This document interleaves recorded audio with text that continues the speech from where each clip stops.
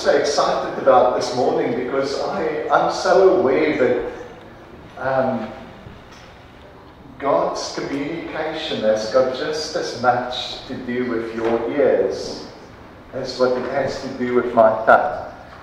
Now, His anointing and His self-revelation is not, thankfully, not just dependent on my understanding or my communication, but God reveals Himself.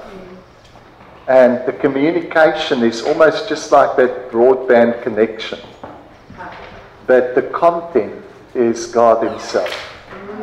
So why don't you just right now just speak to Him yourself and say, Father, reveal yourself. Just make yourself known. I give you my ears. I give you my eyes. I pray that you communicate and reveal yourself to the extent and the depth where no ear has heard, no eye has seen, neither has it entered the imagination of man what God reveals by His Spirit. So Lord, we thank you for your word, for your self-revelation. Awesome. Woo! It's not the day that goes by that I don't search for words to try and express the beauty and the enormity, the awesomeness of this God who has revealed Himself. And when we think about the story of Jesus, and that's really what I want to speak of this morning, is what does the story of Jesus have to do with my story? Okay, what is this story of Jesus Christ? How is it connected with your story? Because there's a part of this story, the story of Jesus, that is historic. But that's only a part of it. There's a part of this story that is about the present reality of Christ Jesus. But that is also just a part of it. There is a part of the story that continues to unfold into our futures. But that's also just a part of it. Because beyond the past and the present and the future, the person of Jesus Christ, the Alpha and the Omega, encircles all of time and comes to make Himself known. And you know what? If each part of that story is so important, because if we do not understand what happened, the story that is historic, then we will not know how to apply it accurately to our present moment or to our future. If there's no understanding of what He accomplished, then our present experience, it might be a great experience, but it will be shallow. There's a great difference between simplicity and shallowness. You see, there's a great depth to simplicity. Even Einstein said that if you can't explain something simply, then you don't understand it well enough. And this is a man who had great depth of understanding. It wasn't because he was shallow. Now, many people say we mustn't get away from the simplicity of Christ, and what they mean actually is the shallowness of the way we explain it. Now, there's a great depth to the simplicity and the conclusions we come to in the message of Christ. And so, where we get the depth of this message is in understanding the certainty of what has happened, of what was done. You see, if we don't understand that, the next thing that will happen as well is we will start placing all our hope in a future event. Wow. We will, like John the Baptist, I think it was in So in Matthew 12, he sends his disciples to Jesus, and this is the very John that said, "Behold the Lamb of God who takes away the sin of the world." There was a moment in which he saw Jesus so clearly, so accurately. But then because of the contradictions of his circumstances, because of the prison in which he found himself, the death sentence that he awaited, he became disappointed in the very Jesus he once preached. Because his present experience was not what he expected. And so he sends disciples to Jesus and he says, ask him, "Are you the one, or should we wait for another?" Now, there are many Christians, many doctrines, many denominations who has not in so many words answered this question, but they have answered this question in their hearts. They might have flowered it up and tried to make it beautiful with elaborate end-time doctrines, but basically what they're saying is, your first coming was a bit of a disappointment. So we're going to place all our hope in another event. And hopefully this time you will do it properly. Now that is what happens when we do not understand the fullness of time of what happened in Christ Jesus.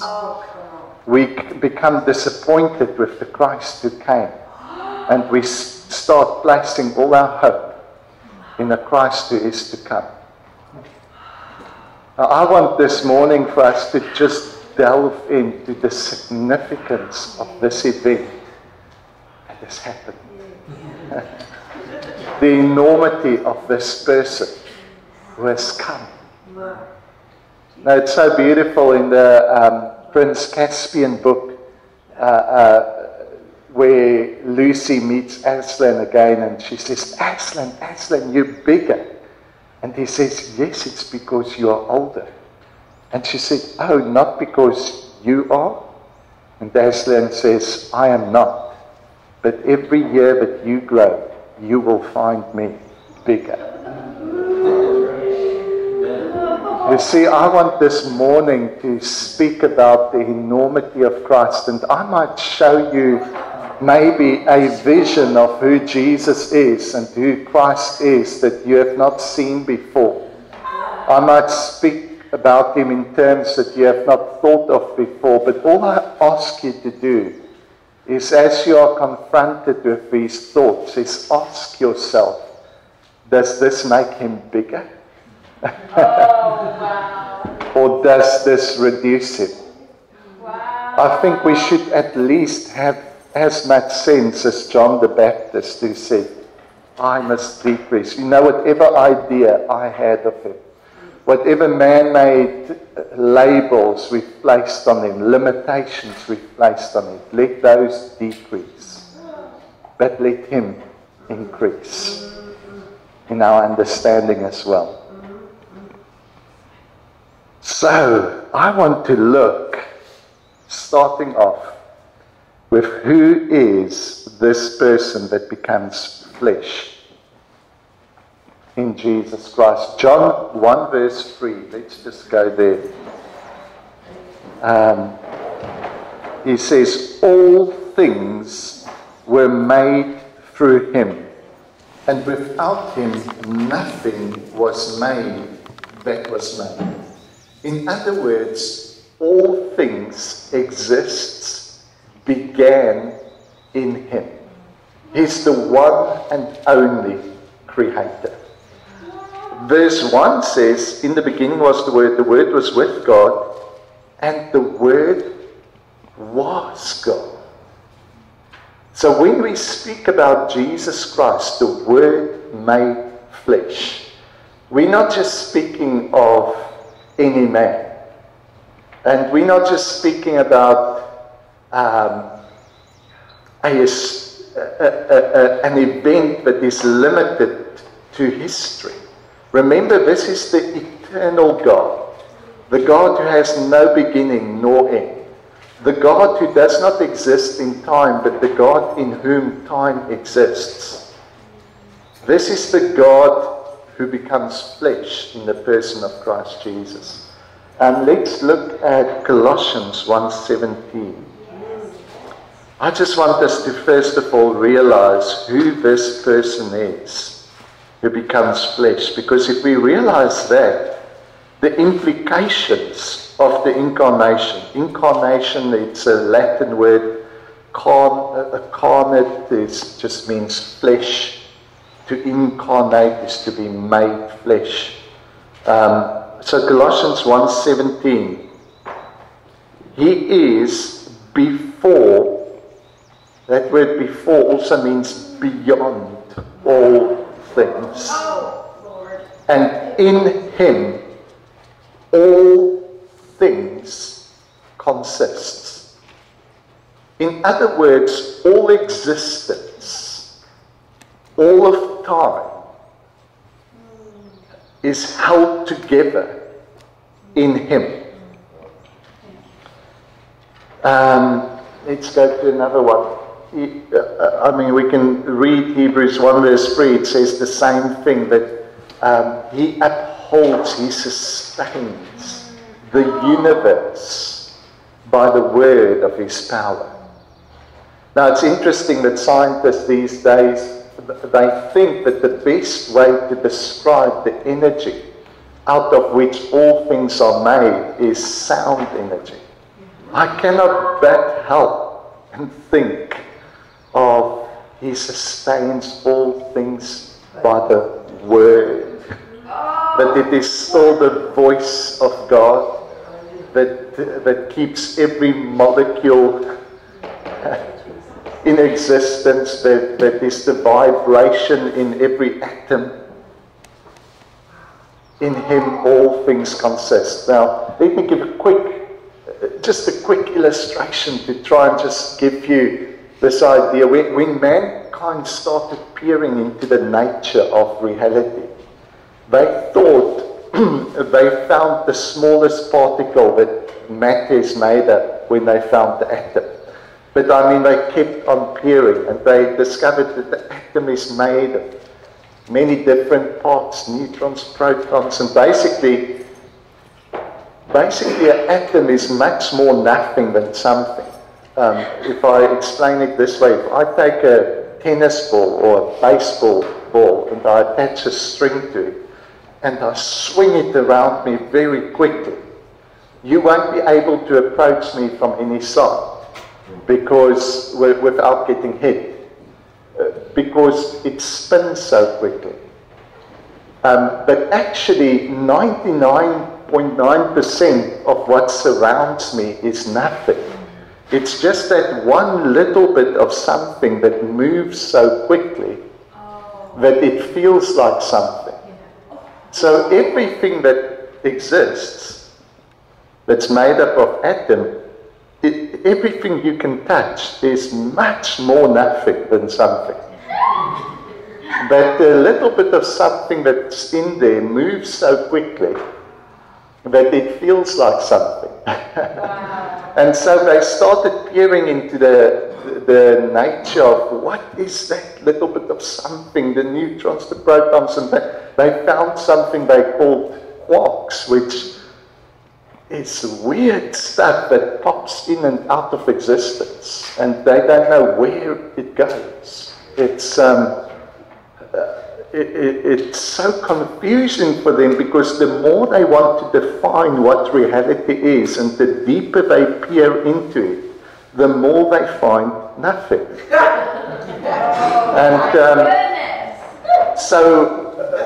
One of the things that science even starting to philosophize about is a dimension beyond time and space, and they can't help it. You can look this up on YouTube or anything. It's called non-locality, or the entanglement is another term to use it. And what that basically says is, if two atoms are close to one another, or they originate in the same spot, when something happens called entanglement, which means that the spin or the direction of the spin of a neutron in one atom influences the spin or direction of a neutron in another atom. So if you change the spin of the other one changes as well. They don't know why, they just call it entanglement. But here's the weird part. You can now take those two atoms and split them and take them to opposite sides of the universe. They've done it experimentally over large distances, but it works the same no matter what the distance. And even if you put them on opposite sides of this world, and you change the direction of the spin of the one, the direction of the spin of the other one, instantaneously, without any delay, will change as well. And they call this non-locality or entanglement. And so they're trying to explain it, and they're saying, you know, either there's something that moves faster than light, because light is the fastest thing we know about. But that will just invalidate everything we know about science and the world. But many of these scientists now are saying, you know what? We think there is a realm, and these are the words they use, that is beyond time and space. That's why the very theory is called non-locality. But in reality, those atoms are still touching. Wow. Because they originate from the same source. Now, let's go a bit further. 1 Corinthians, that's just a little part to show you that this dimension beyond time and space is testified to both in science, in philosophy, in doctrine, in theology. The Bible speaks about the dimension beyond time and space. The good news is that this God, who is beyond and before, the Alpha and Omega, the beginning and the end, entered our time and became He who was and who is to come. He doesn't just fill the space beyond and before time, this eternal realm. He also fills all of time. But let's look at 1 Corinthians 8, verse 6. He says, for us there is one God and Father. Has anyone got the Amplified here? No, but that's fine. Go read it in the Amplified. Beautiful there.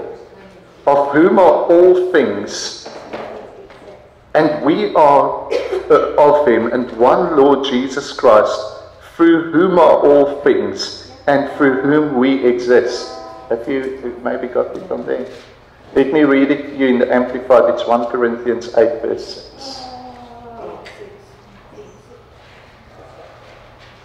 So this is how the Amplified says it. Yet for us there is only one God, the Father, who is the source of all things, and for whom we have life, and one Lord Jesus Christ, through whom and by whom are all things, and through and by whom we exist. So can you see, when we speak about Jesus Christ, we speak about the person of God Himself, in whom all of time and all of existence is held together. Wow. And so this means that when He becomes a man, when this God in whom all things consist, when He concentrates His own existence within this one person of Jesus Christ, it has enormous implications for all things in all time. It has enormous implications for your existence and for your time. Because your existence and your time was in him when he became a man. In him, all things consist. So this event that is in our past, where eternity stepped into time. You see, through our own efforts and through man's own philosophy and wisdom, we never even got close to knowing God. Our philosophies was words that remained words. Our religion was words that remained words. All of it was guesses. But in Jesus Christ, reality himself steps into our time, and he breaks the silence of our many words, our meaningless guesses. When he speaks one final word, when the Word made flesh, he comes to reveal himself. Now this God in whom all things consists, when he becomes a man and all things are held together in him, it means that what happens to him happens to all of creation. If he dies, it's the end of all creation. If he's resurrected, it is the beginning of a whole new resurrection. See, this is why Ephesians 1 verse 10 speaks about the fullness of time. That God purposed in the fullness of time to bring together everything in heaven and earth into one. That he would sum up all of time in that one event. I'll get back to that. Part of this is to see the enormity of what Christ has done, but the other part is to see the intensity and the focus of what he did. You were present in Christ. Your existence, your time was in him. This is why Paul can say, if one died for all, then all have died. Paul started seeing that we're not dealing with just an ordinary man.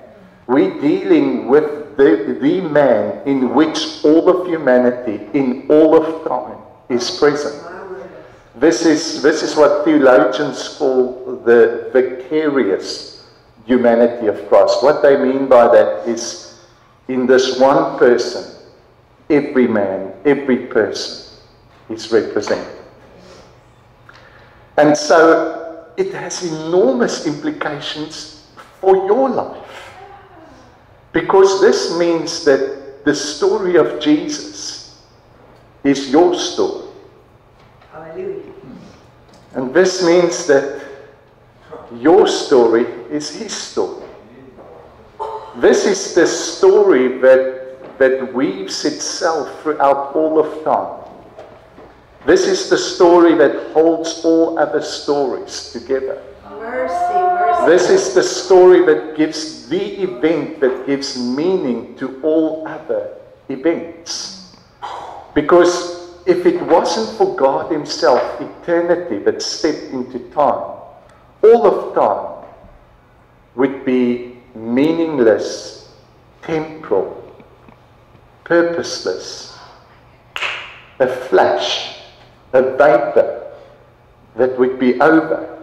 No matter how much time you can imagine, compared to eternity, it's a vapor.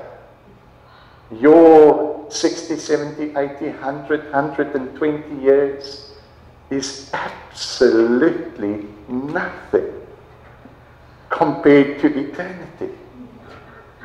If it wasn't for the eternal God who willingly subjected himself to the limitations of his own creation, stepped into our time to secretly introduce a new life, secretly because it was done in his death, to introduce a new life called the resurrection life. a life that gives meaning and purpose to time way beyond what can be measured in time. See, this is where God, in whom all things consists, the past, the present, and the future. This is where he summarizes all of time. You see, when we read in Ephesians 1 verse 10, in the fullness of time, most commentaries and most people will understand that it was just at the right time. In other words, all the prophets prophesied about this event. Hebrews 1 verse 3, in times gone past, the prophets, God spoke to our fathers and the prophets, and they all saw in fragments and pieces. But now he has spoken a final word in his Son. 1 Peter 1 verse 10. All of them prophesied concerning the time and the person. They searched the scriptures and it was all pointing towards Christ. Can you see that it was at just the right time? All of history was building up to this event. But we need to understand something more than just the right time.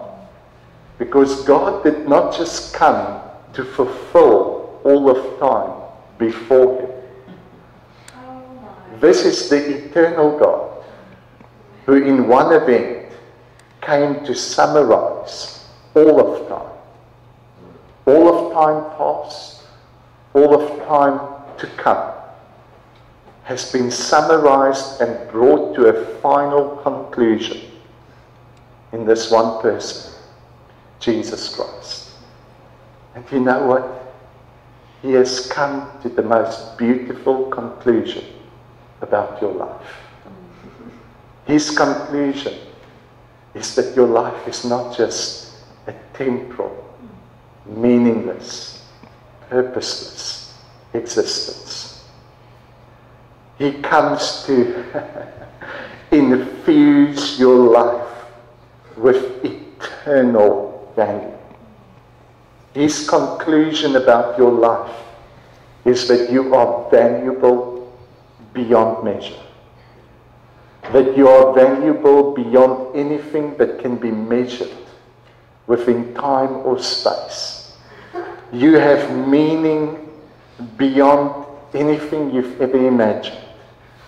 You have so much value that the eternal God, who is beyond and before time and fills all of time, considers your existence valuable enough to invest his own existence into you. To say, I commit myself to you. In other words, God's saying, you know what? I see more value in your life than in heaven. That's why I left heaven, to get to you. See, this is why the gospel is not first of all that there's some place somewhere else that you can go to if you behave. Wow. The gospel is first and foremost that God saw a value in your life of such enormity that he left all the privileges, all the joys, all the treasures you can imagine in heaven. He left it to get to you. Because he sees an enormous value in your life. And he doesn't see the limitations of your time, your space, as limitations to his life being lived through you. See, this is why so many people were so disappointed with him. They expected God to show up in a display of his omnipotence, in a display of his omnipresence, omniscience. But he shows up in human form. And if you don't understand the significance of what is communicated in that event, then it will be just another odd event of, hey, that's how God chose to do it, but hopefully next time he'll do something more spectacular. The most enormous, the most spectacular, the most significant event that could ever take place has taken place when God emptied himself into human form. You see, this wasn't just another part of his message. This is not just another part of the puzzle. This is the entire counsel and dream of God fulfilled. Because what was God's dream from the beginning? His dream from the beginning was an intimacy between himself and man. An intimacy so close that it wouldn't be an intimacy between aliens, but the intimacy in which he himself would be like us. And so to become a man wasn't just something God did out of necessity. God became a man because he wanted to. This is the God, remember, who knows the end from the beginning. He knew he would become a man before he designed Adam. Can you see that? He knew that he would become a man and that he would remain a man forever. And so when he speaks in Genesis 1:26, where he says, and you know, we put in the words, let us, that just to make it more readable. The word let is not there. It's just like in the other places where it says, let the sea bring forth. Actually, what it just says in the Hebrew is God was addressing the sea. And he says, sea, bring forth fish, etc. He speaks to the substance from which he wants to make something new, and he commands it to bring forth this new thing. When God wants to make trees, plants, he speaks to the substance from which trees and plants are made, and he speaks to the earth, and he says, earth, bring forth plants, animals, and the earth brought forth. When God wanted to make man, he spoke to the substance from which man is made, and he spoke to himself. Yes, indeed. And he said, us, bring forth man. Our image, our likeness. You have a beginning in God. Yes, there's a part of you that's of the earth. Yes, he explains this story further in chapter 3, where he says there's a part of you that God formed out of the dust of the earth. You see, everything else God has spoken to being, but with man, the artist wants to get his hands dirty, and he forms this being out of the dust of the earth. He takes such pride in his creation, his workmanship. And he lifts this lifeless body in front of him. And the words that brings man to life are these words, where God spoke to himself and he says, us, bring forth. And that is the breath that he breathes into the nostrils of Adam. And Adam comes alive. See, there's a part of you that began, that was created, but there's a part of you that it has its origin in God, that has no beginning nor end. That is why Ecclesiastes 3:11 says that God has placed eternity in the heart of man. The King James and many translations says, except that man cannot know the activity of God from beginning to end. The Young's literal translation translated that bit much better. The literal is better here.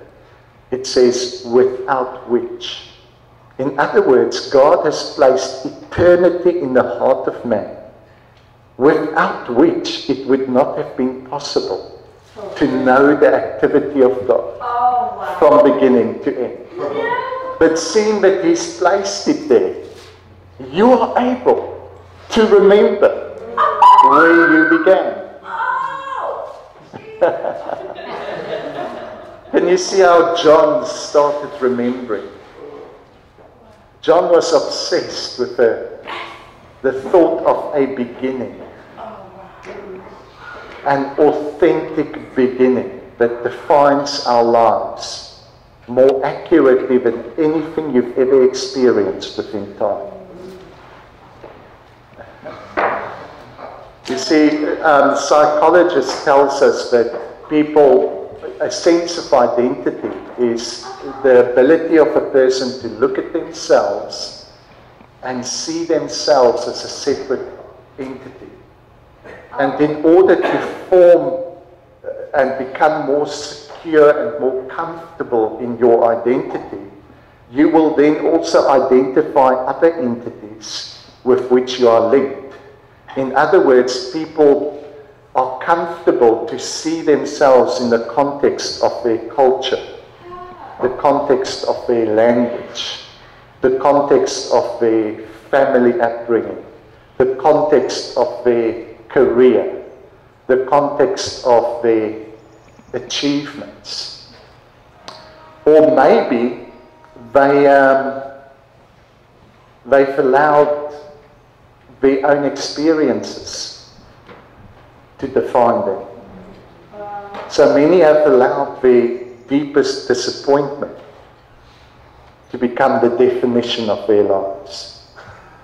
In the context of all those things that are so temporal, Jesus comes and He introduces us to a context called eternity, in which everything that is temporal disappears. In this context of eternity, there is no culture, there is no achievement or disappointment, there is no career. And it's in that context that Jesus says, who are you now? If you are an entity without any connections to anything temporal, who are you then? And the only thing that gives your life identity or meaning is when you come to realize that the real you have got the eternal connection to the eternal God from whom you came, your origin. And once you discover that identity, it infuses all the other connections with new meaning. You can even look back at your disappointments and become thankful when He has entered your life.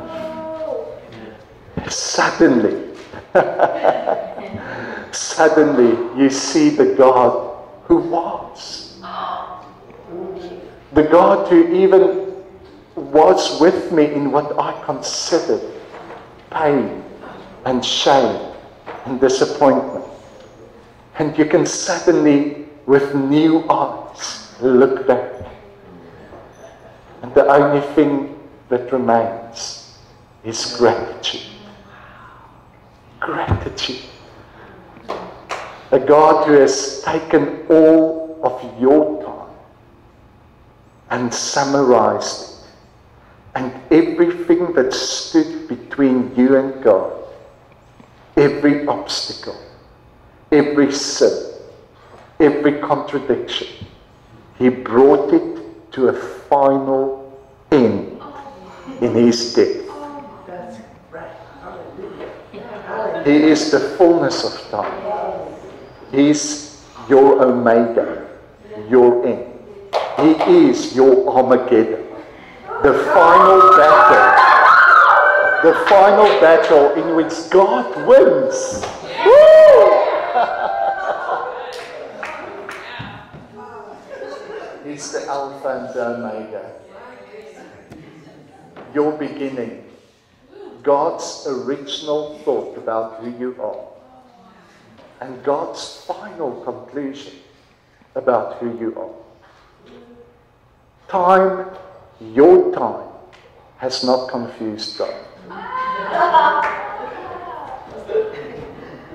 He knows you. In the only valid reference, in the only valid context, there's a reference to who you are that is outside of space and time. This is why Jeremiah 1 verse 5 says, I knew you when before I formed you. You see, let's just consider, let's do what Ecclesiastes 3:11 said we should do. Let's remember the activity of God from the beginning. Where did you begin? John 17 verse 24 says that Jesus says, Father, I pray that they may be with me where I am, that they may behold my glory and the love with which you loved me when? Before the world began. Or beyond.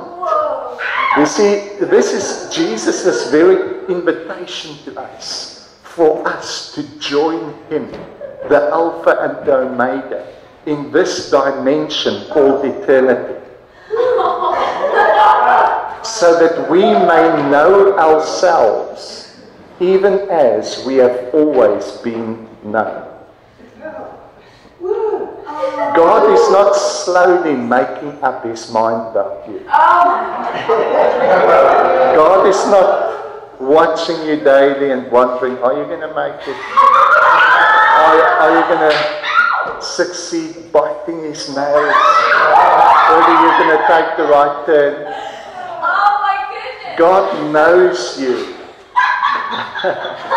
And His reference for who you are is immovable.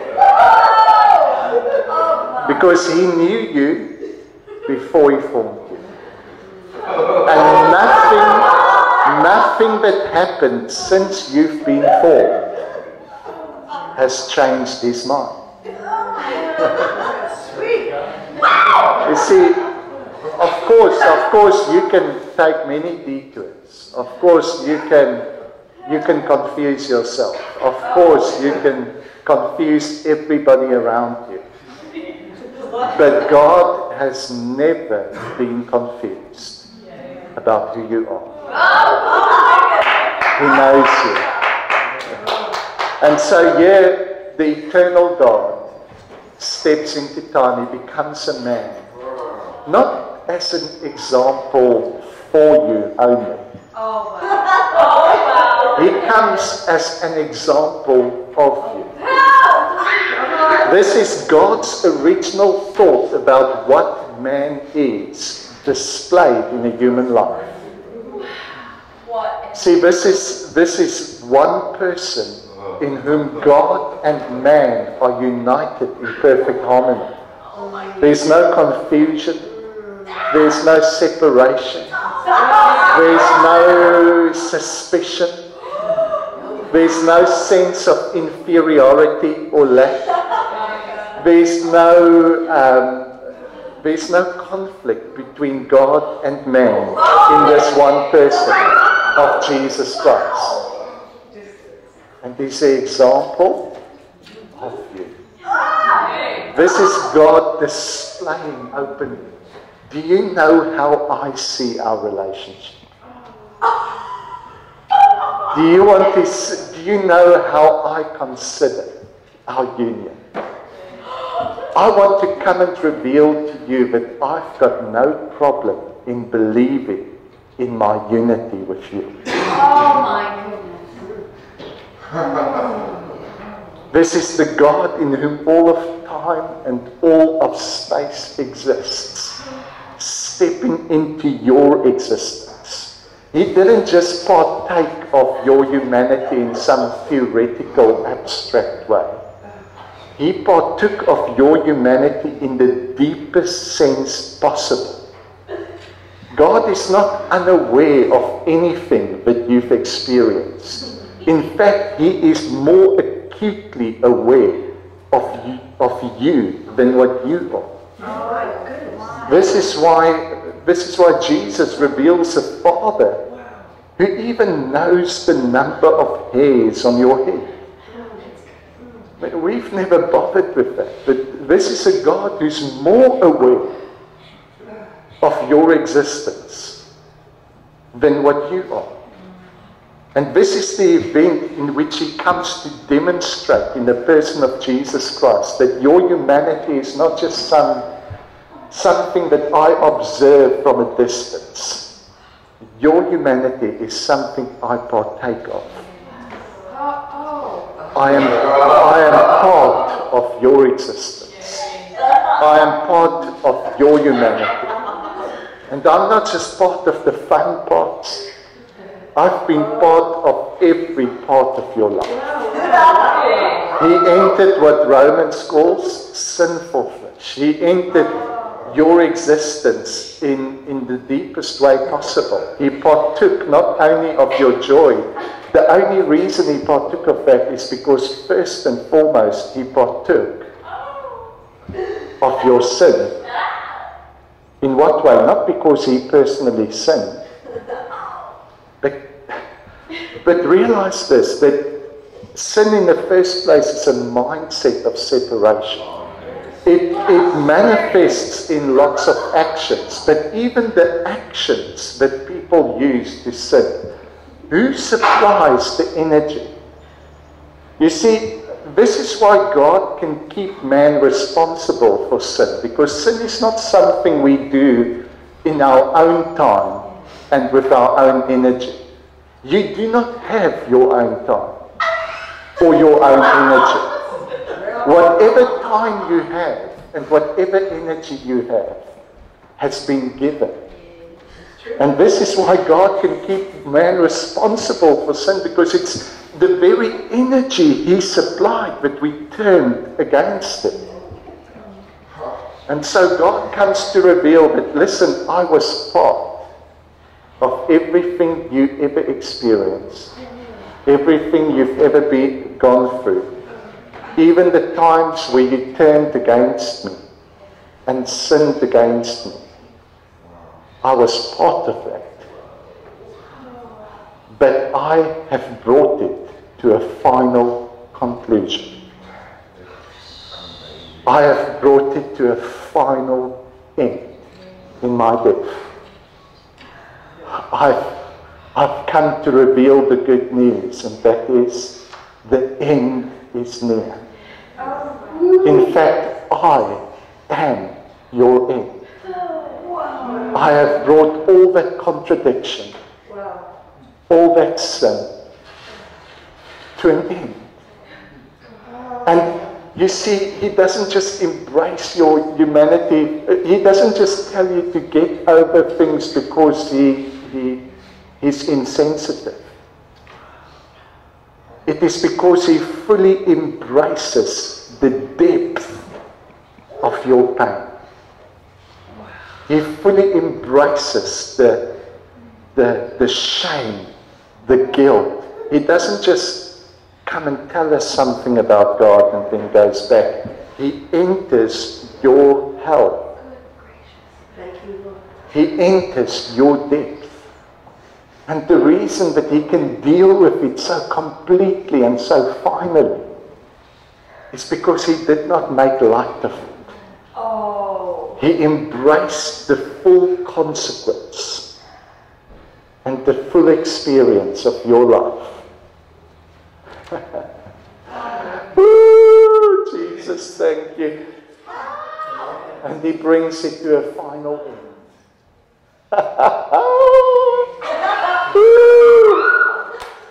And it's only when we come to that place where we embrace the finality of our death in Him.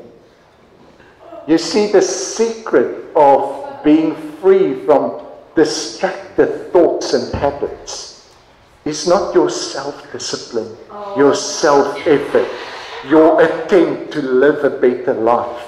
No. Your freedom is not in trying to live a better life. Your freedom is in dropping dead. Your freedom is when you embrace the death of Christ.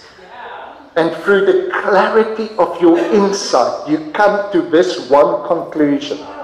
That his death is the final end of that old me.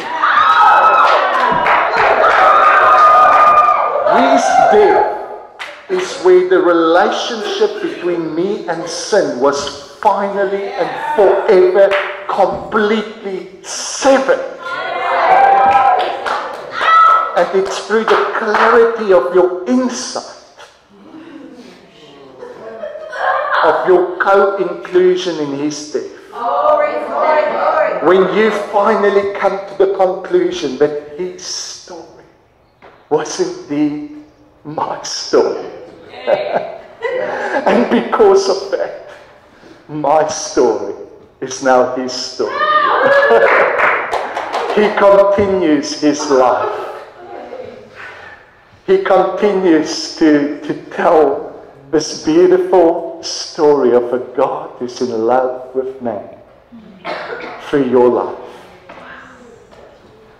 And so Jesus enters human existence, not because he had to, but it was always the plan of God to be God with man, for man, and as a man.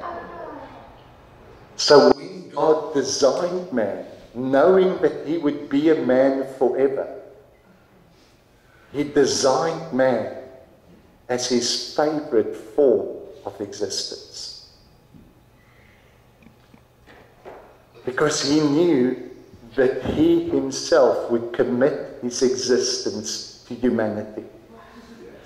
And do you know what? God is still a man in the person of Christ Jesus. Woo! How can God become a man without ceasing to be God? The reason he can do that is because the qualities that makes God God is not his omnipotence, his omnipresence, his omniscience. All those things are true about God.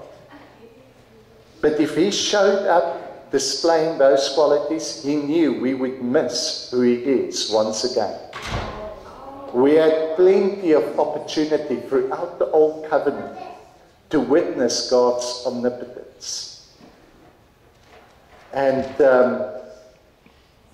we did not know him. Jesus comes in Matthew 11:27 saying, no one knows the Father. Despite witnessing all these marvelous events. You see, Jesus shows up and he comes to reveal to us the core of what makes God God. He whispered this to Paul as well when he said, you know, if I had all the faith, all the power to move mountains, but I have not love, I am nothing. God's speaking about his own being as well. Oh, wow. And he says, if I had all the knowledge, all the understanding to speak even the tongues of angels, but I have not love, I'm nothing. God's revealing that, you know what, it's not my omnipotence that makes me me. It's not my omniscience that makes me me. It's not these otherworldly qualities that makes me me. What makes me me is love. And the human existence is in no way a limitation for me to be fully myself. Because in the human condition, I can love. And this is exactly what God did. He displayed his love more clearly in the physical human body of Jesus Christ than anywhere else. This is why Colossians 2 verse 9 says, again amplified so beautiful, that that God, the fullness of the Godhead, finds their most complete expression in the human body of Jesus Christ. That is why God could become a man without ceasing to be God. Oh my goodness. Because God is love. Oh. Amen. And this love is more clearly seen in the contrast of contradiction. Wow. We see his love more accurately displayed in a body that's torn apart upon a cross than what we've seen it anywhere else. This is why God's excited about living his life all over again in you. Oh. And he's not nervous about the contradictions you're going to face. Because whatever contradiction you're going to face is just another opportunity for him to reveal himself, to make himself known, Wow. to live his life and express himself through you. Wow, come on. Glory.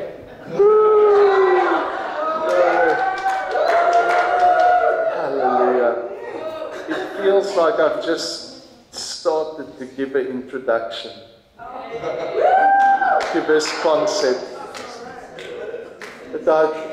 And there's so much to realize about this eternal God in whom you have your existence at your time, who came to summarize your existence and your time, to come and enter the temple, to enter your human existence and activate once again the eternity that is placed within the heart of man. James speaks about a wisdom that is not of this world, a wisdom that is pure and undefiled, a wisdom that hasn't been affected by the experiences or the interpretations or the filters of this world. God wants to sow. He is so confident that you can remember where you began. And you have the most beautiful beginning. You began in the heart and the mind of God. He imagined a companion that would intrigue him for all eternity. And God has never, ever, ever changed his mind about who you are.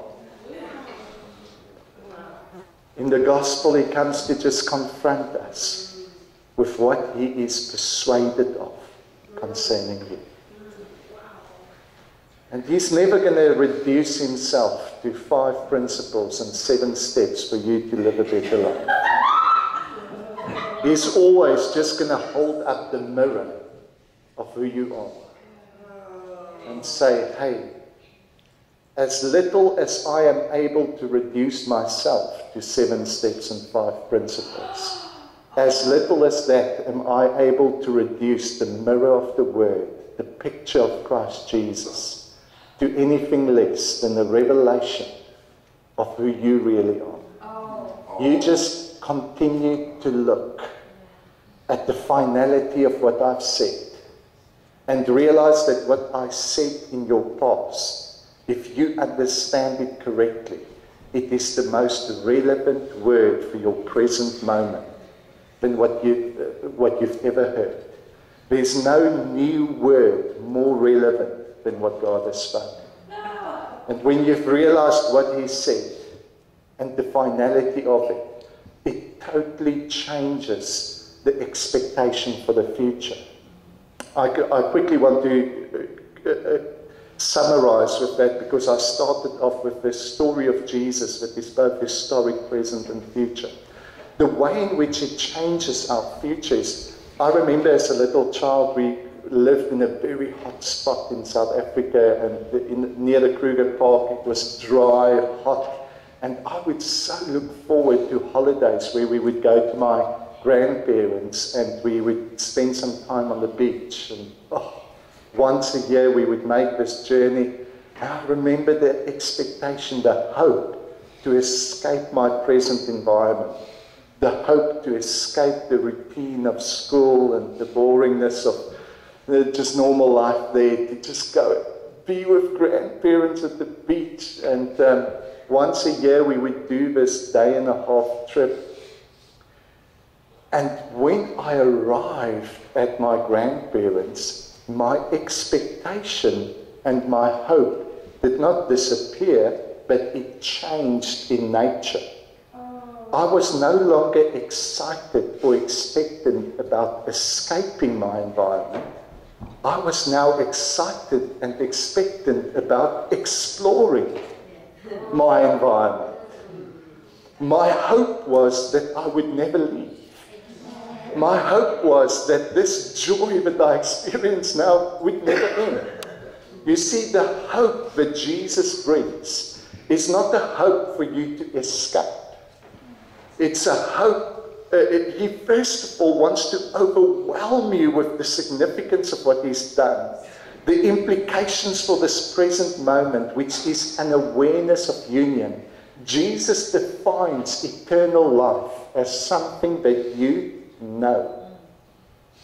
In John 17 verse 3, he says, this is eternal life, that you know the Father and his Son.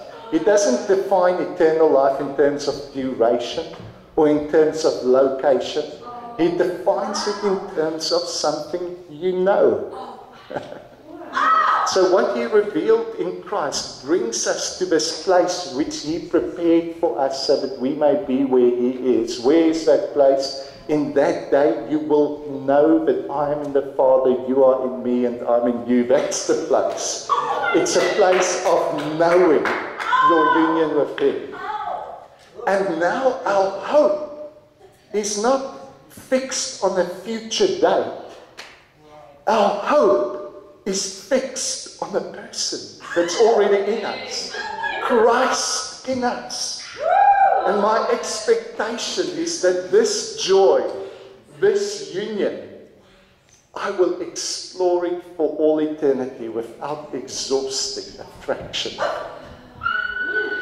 Can you see how the New Testament eschatology was breathless with excitement?